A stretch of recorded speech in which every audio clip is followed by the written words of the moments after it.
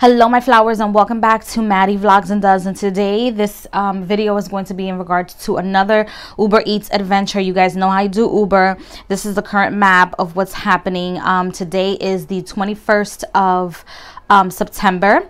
I'm gonna go to my earnings. Well, first of all, I want to show you guys that I'm at 97% and I've already delivered 717 orders. I'm trying to get to 100% of satisfaction rate by the end of next month. And it's now, if you can see the picture where it says Madeline, I'm now back to platinum, and that fluctuates a lot for those of you that are not new, or for those of you that want to do videos, not videos, sorry, for those of you that want to do deliveries with Uber. The little diamond next to your picture is going to fluctuate. You're going to get points that give you certain promotions, or like, for example, if you go to your account and you go to Uber Eats Pro, it's going to show you up until when I am a Uber Eats Pro Platinum.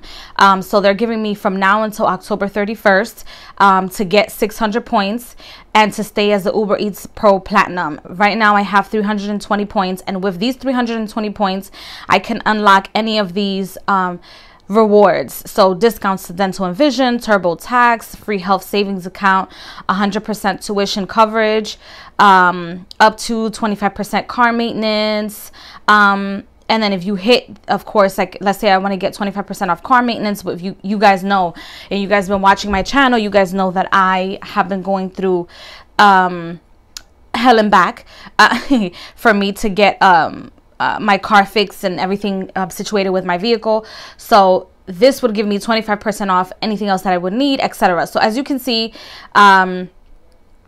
I can unlock like cashback on fuel, platinum discount hub, save up to 7% per gallon with BP and Amico, QuickBooks self-employed discount. So it's a whole bunch of cool stuff that you guys can get. So that's what that means for those of you that just started doing Uber, or have not done Uber, or would like to do Uber, and you want to know what you get out of being a platinum, not platinum, green, etc. So now we're going to go over to the earnings. And as you can see, for today, I have nothing because I didn't go out. I didn't do Uber Eats today. However, we're going to go to the details. We're going to go to last week. So last week, which was from September 13 through September 20, I only did 3 days out of the week. I'm trying to minimize the days that I go out so that I can accomplish having at least one full day off out of the week, which I'm going to assume it's going to be on a Friday. This upcoming week, that's not going to happen, only because I have a few events and a few bills that I'm trying to catch up on after being $3,100 down with expenses with my vehicle. So as you can see, the breakdown in the 3 days that I went out, I did 14 hours. So I was basically doing like 4.5 or 5 hours every time I went out. I accumulated 112 points, did 28 trips. This is my net fare, 126, plus the promotions, 24 cents. I made almost the same amount of money that I made on my net fare with my tips, so that was really good. On Friday, I made $96. And I made 10 trips. That's not bad. I could have made a little bit more. However, I had to go to work the next day and cover a shift. And then I did Uber Eats anyway after I covered the shift. Then the next day I did 5 hours. So this day on Friday I did $68. So I had to stop. I could have made a little bit more. And then on Saturday I went to do my shift and then made 96 bucks. I wanted to reach 100 and something, but couldn't make it. I was exhausted. Then on Sunday, I was outside for 3 hours and 23 minutes. I did 7 trips and only made it to $68. So now you see the pattern for those of you that would like to do some Uber Eats as a walker, because I am a walker. Now you see the pattern of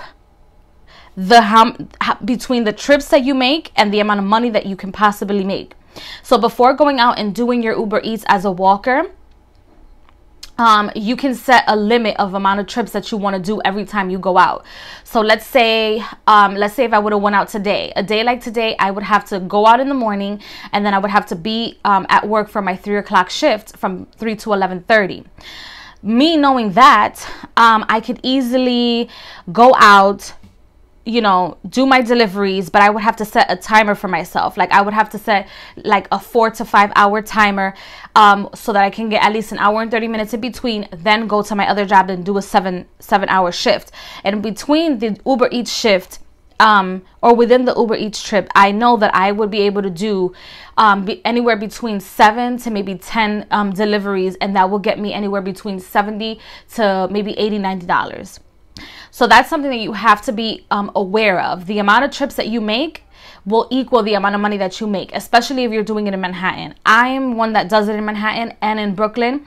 I have not done it in Queens. I have not done it in the Bronx. I have not done it in Staten Island, which I'm going to do once I get my car fixed. That's like the determination factor of how I get this money, is when I get my car fixed, I can go to other boroughs and see what's going on in other boroughs. I know in Brooklyn, as a driver, even if I set myself as a walker, I'm going to make almost the same amount of money that I make doing Uber Eats in the city, and the orders always go fast. They always come up very quickly, and they leave you within the vicinity. In Manhattan, the orders don't come up as quickly as I would like.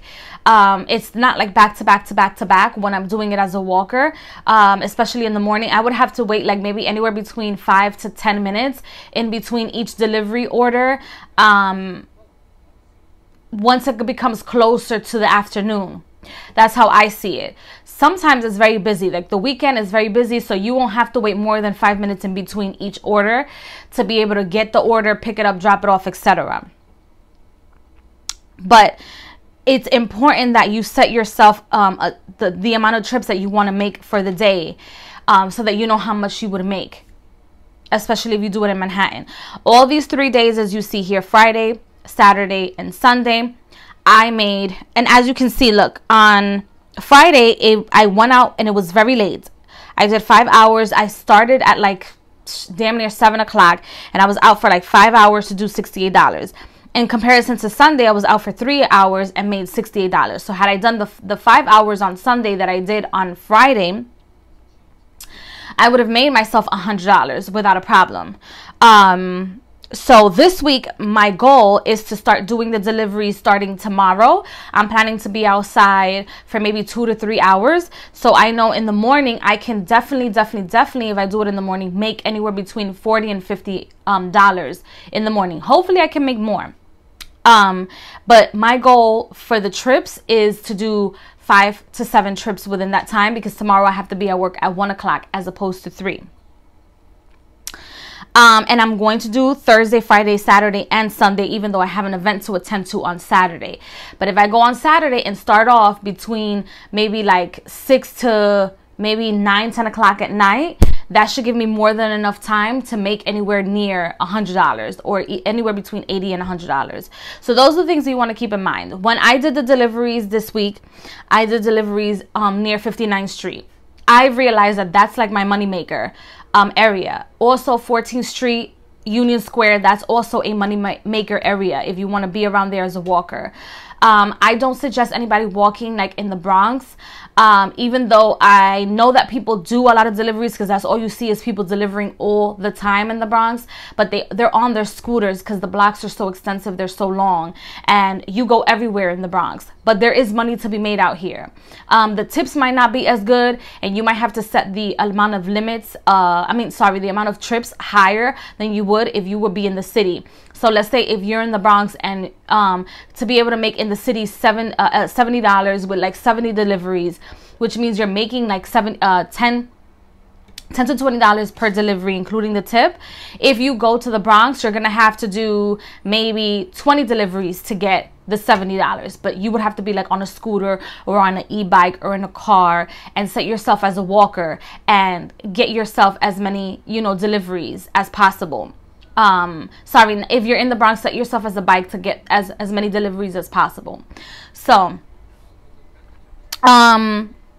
what else did I want to talk to you guys about? Another tip that I have, you know, given myself is, you know, those little small carts to take your laundry and to do the groceries. You can get yourself one of those. You get a medium size. I know there's a lot of men that go out there and do it more than the ladies that do like Uber Eats, Grubhub, and all this stuff. I got myself, as a walker, a little cart. I'm not gonna take it to with me on the days that I have to go to work, but Friday, Saturday, and Sunday definitely. Even though on Sundays I have to go to work, but there's no supervisors on site, so I can definitely bring it with me. I got myself a small cart, and that helps me with like the Dwayne Reed deliveries, the Rite Aid, CVS deliveries, where people are literally giving you a list of their groceries, and sometimes you can make yourself a quick $14 to maybe $25 with one order if you can take a lot of the items that they're delivering. So hopefully you guys take these tips and, you know, find yourself your hot spot, because even though on the app it tells you, like for example, on the app it's going to show you the red hot spots is where the money really is, and that's where you want to be, so that it can take you to the yellow spots and then some.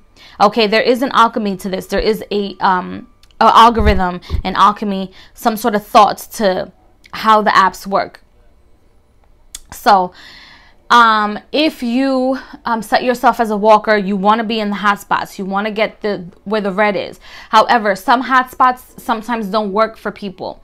Like sometimes 59th Street, 86th Street, 60-something Street, 70-something Street, it's not always a hot spot for people. But guess what? Those areas work for me. Sometimes for the bikers on 14th Street, those areas are not hot spots for people, but those are the areas that work for me, you know, as a walker. So you have to see how it works for you when you set yourself as a walker or you set yourself as a bike.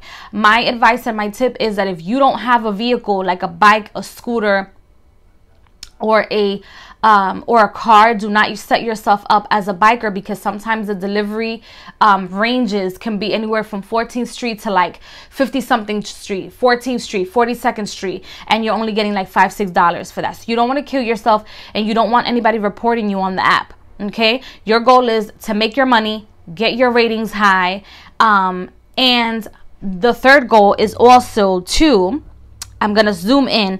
Right now there's no like opportunities, but sometimes they have promotions. If you go to your promotions section in the app, like for example, a day like today between 2 and 5, you can get 1.2 booster trips. When you have these symbols or these signs, it means that you can either get more points sometimes, or, you know, you get more points like the points that I have, so that you can become either a platinum like I am now, etc. Like if you go to Uber Eats, so there is a point system, there is a metric system that you can reach. You can either get, let me show you the promotions. You can either get points. So when you guys see the little symbol that is on the right side of my screen right now, so when you see that up symbol, it can mean you could get more points between 2 and 5, or a boost in your trip, meaning you can click the symbol, and there's sometimes locations where you can only do deliveries off of that location. When I get to the point where all my bills are stabilized so that I can start saving up even more money, and not only save up more money but finish fixing my car, I'm going to try to hit the locations where I'm just delivering off of one store. And those booster trips are great trips for people that want to do the late night hours or the overnight hours. If you want to go and work with one store only and get your deliveries like that, I've heard that that's the way to go. So one day I will try it, and I will definitely make a video about it. But for right now, I'm going to stick to the metrics of getting points only during these times. So I hope that the tips in this video have helped. Oh, look at here.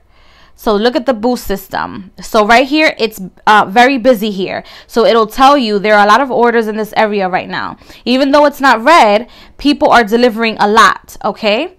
That's what that means. So you see how it's not red? So let's see, like over here by Junction Boulevard, it's not red. But if you hit it, it's giving you a lot of orders, and the minimum miles for the orders are 12.